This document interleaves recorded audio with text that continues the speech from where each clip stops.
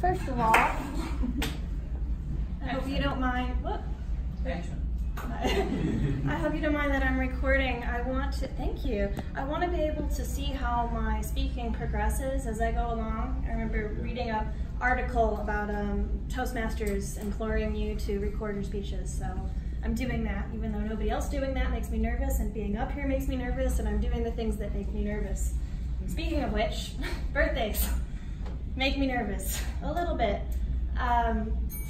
There's the that time I meant to say it. Now that I'm not a guest anymore, I can't say those things.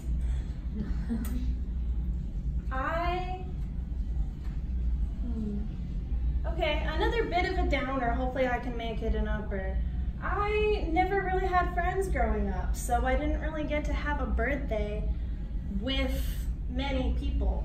No people my age. One time I had bagels and lox, and I love bagels and lox because I'm Jewish. Bagels and schmear is what Jewish people really love. It's like the cultural thing. In Chicago, and there was a place called Barnum and Bagel, and it had little carousels and things like that.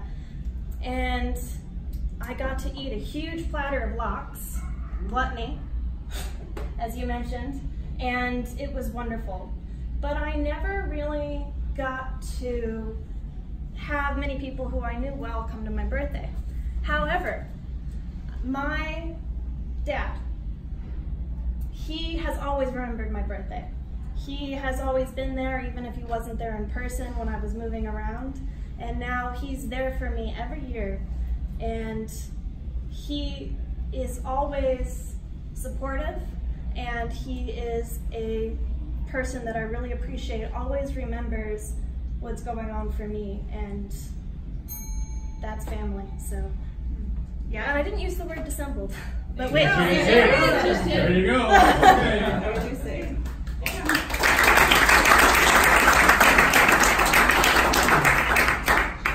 Guests, you have seen the process.